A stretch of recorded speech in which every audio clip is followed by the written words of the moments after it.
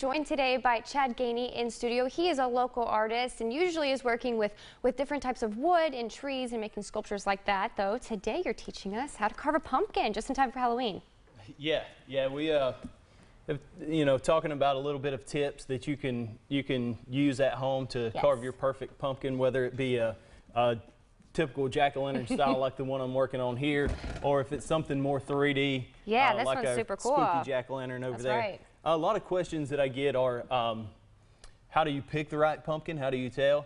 You always want one that has a green stem when you're looking in there, because the green stem is just a healthier pumpkin, and there's still actually nourishments in the stem that continue feeding the pumpkin after it's cut from the vine. So very cool.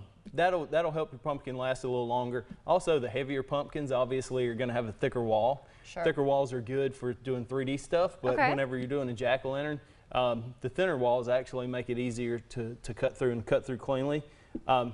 Another question I get all the time is, how do you preserve your pumpkin after you carve it? Right, I always wonder that. Yeah, it gets moldy and you end up like kicking it off the porch or just have to throw it away because it smells or whatever. Yeah, it's starting to rot. Yeah, exactly. So I mean, there's nothing you can do that's really going to make it last forever. But you can put like a lemon juice on there. Lemon juice or vinegar, stuff like that. It kills the bacteria that might be growing on there. Yeah. And also, when your pumpkin's not on display, say in the evening, or you leave and go to work, you can stick it in the refrigerator, and that'll give you a couple extra days of life out of that pumpkin. Interesting. Okay, yeah. So clean out your fridge. If you have to make a jack-o'-lantern, maybe make some space and stick it in there, especially during the daytime. If you're not going to light it up, maybe until the night, you can kind of preserve it by putting it in the fridge. Very cool. Tell us kind of again about the tools that you've been using so people at home can maybe make their own. Lauren's predicting that might be a little rain, so if it showers this weekend, you had some outdoor plans, maybe they could make a pumpkin instead. Absolutely. Yeah, I like to use, for the 3D ones, I use clay sculpting tools,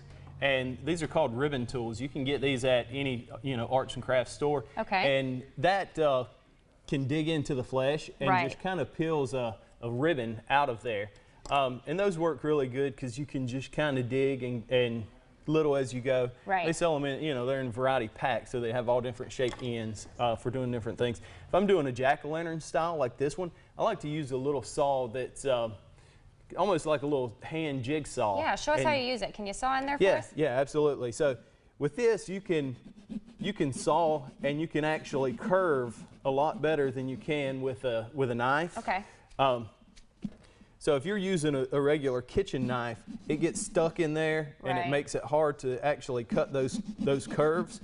But with this, it makes it simple to make nice clean lines. Yeah, that's beautiful. Well, we've loved having you in studio, and you've made us, of course, this awesome WMBB pumpkin. We're going to have that on display in the station until Halloween.